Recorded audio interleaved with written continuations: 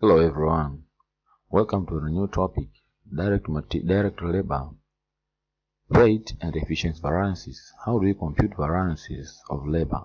The very basic variances of labor, that are labor rate as well as labor efficiency variances. Actually, how do we obtain labor cost? Labor cost actually will always be the labor rate times the hours of labor paid or worked. Actually, it will depend. It will depend on the true situation, but actually, in a practical sense, we usually use hours. We usually use our time with hours. So you could have said labor rate times time of labor paid or worked. So it all depends on the situation. So the word rate and hours give us the variances. When talking of rate, we will obtain our labor rate variance, and when talking of time or hours, we'll have the labor efficiency variance.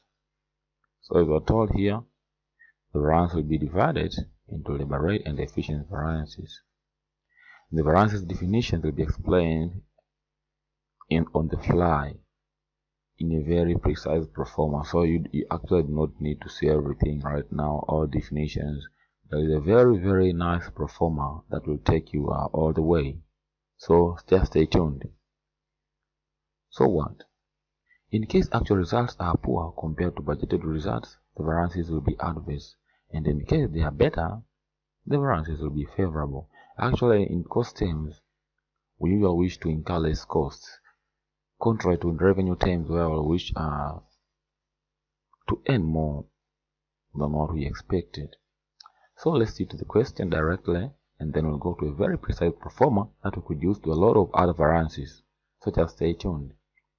Alright, the standard direct labor cost of a product M is as follows.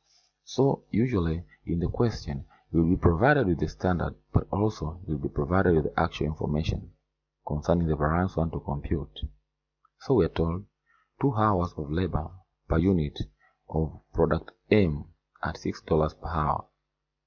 So these 2 hours of labor per unit represents standard hours per unit that we have planned before the start of the period, and we expected to pay labor at $6 each hour. $6 each hour. Then we are told during the period 900 units of product M were made, and the direct labor cost was $8,500 for 200 hours of work. So we are told actually the actual labor cost, and we are also told the actual hours worked. Alright, required, compute the following: A. Direct labor total variance, direct labor rate variance, as well as direct labor efficiency variance. So how do we go about this? Let's see the next section. If you haven't subscribed to this channel, subscribe and spread word about us. Channel name, Mild Hybrid. So this is our pro forma. If you look at the first 2 elements, actual, and here actual standard. Here we compute the labor rate variance, meaning that this is actual rate, and then we have standard rate. So the difference between actual rate and the standard rate is what gives us the labor rate variance.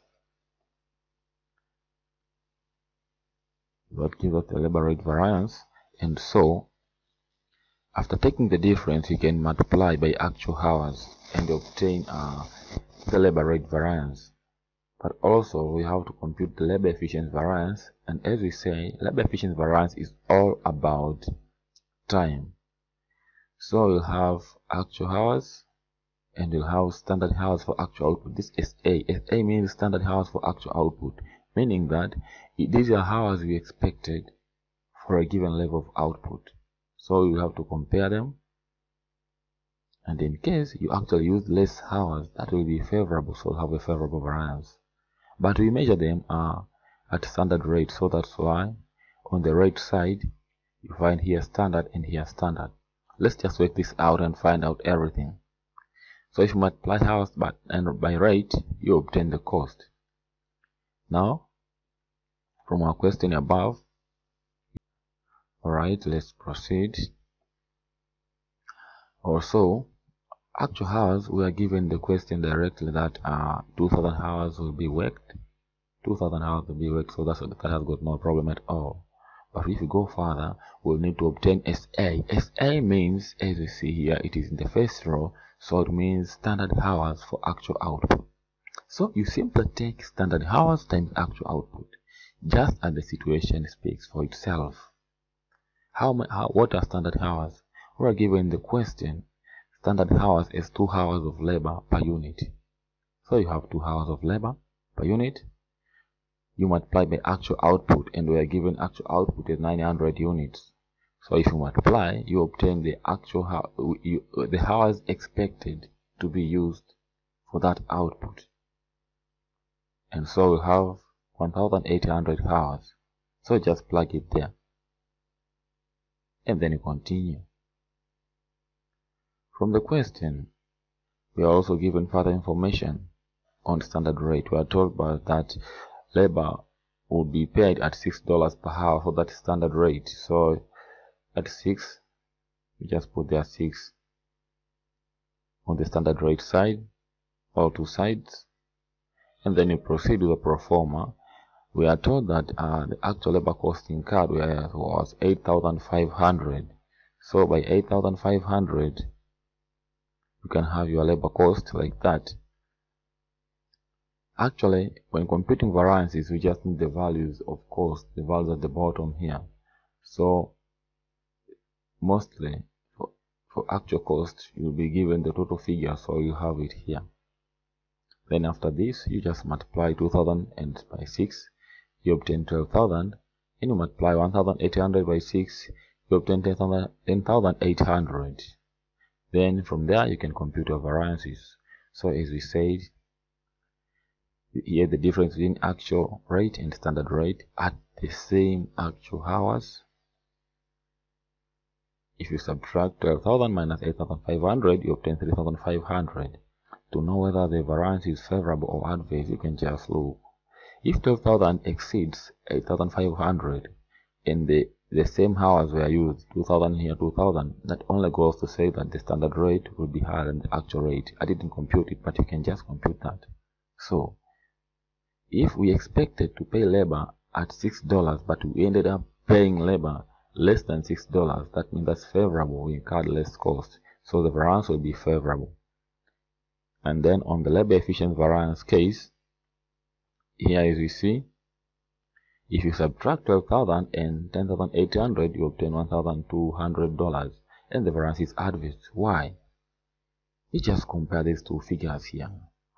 Actual hours was 2,000, but standard hours for actual output was 1,800. So from the standard, we expected to use 1,800 hours, but we ended up using 200 more hours. That's too bad, because those 200 hours, more hours, we had to pay labor. So this is how you compute the variances. So to obtain total variance, we just add up the two variances. So 3,500 favorable plus 1,200 adverse. And since they are in opposite direction, this is favorable and this is adverse, you have to subtract. So 3,000 minus 1,200, you obtain 2,300. And the net will be on the bigger side. That will be favorable. Or you can just take this one, 8,500 minus 10,800. So something like that, and you are done.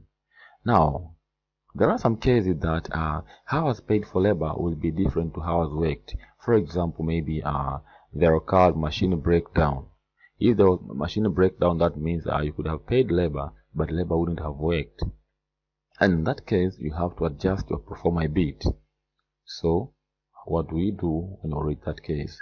The pro forma is just the same as the previous one, but only these figures at the center, we just split it up. We had actual hours and standard rate, but now we have actual standard rate and actual standard rate again. But here hours paid and here hours worked. So you use hours paid for labor rate variance and hours worked for labor efficiency variance. And the variance at the top here would arise is the result of the difference between actual hours paid for and actual hours worked for. So you just have to compare these two. I hope you are together, just like that. So here you have labor rate variance, here labor efficiency variance, and at the center here mostly it will be idle time variance. Could be anything, but this is common, so I just use this one, but it could be anything. So this is how we go about variances. So just for more information, you are told labor hours paid for and worked for. Labor rate variance is based on time of labor paid for, while labor efficiency variance is based on time of labor worked for. So when you are given different hours, you just have to be very careful when computing these variances. Just be careful. Reasons for labor rate variance. Labor rate variance arises at the different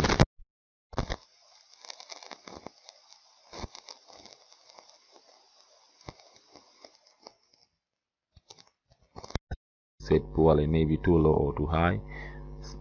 You can have rate negotiations before paying labor. It just depends on the bargaining power.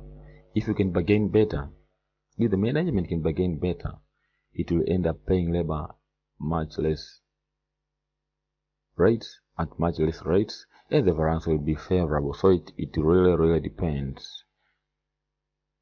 Reasons for labor efficiency variances. Labor efficiency variances arises as a result that expected hours for actual output being different from actual hours. So what could be the reason? Actually, it could be the poor standard being incorrectly set. You could have defective materials, and here you can note sometimes variances of materials could lead to favorable variances of materials could lead to adverse variances of labor. Let's say you use materials of poor quality, and so the purchase price was much less. So you ended up having an adverse material price variance. But this could have an adverse effect because when working, labor could actually have to use much more hours, and so defective materials. Or you can just say quality of materials. If materials have a better quality than what we expected in the standard, you could have actually better results. Then processing methods. If you have poor processing methods, actually you'll have to use much more hours, and this could be bad because the hours would exceed what the number of hours we expected. Then there is something called learning effect on labor. When labor is on something that is, let's say, complex and labor is new, that means that the first units will take much longer than further units until a certain point in time. So if your standard did not consider the learning effect, but in the future you'll end up using much less hours on the same products, and this could lead to a variance. Thank you so much for visiting the channel. You're welcome.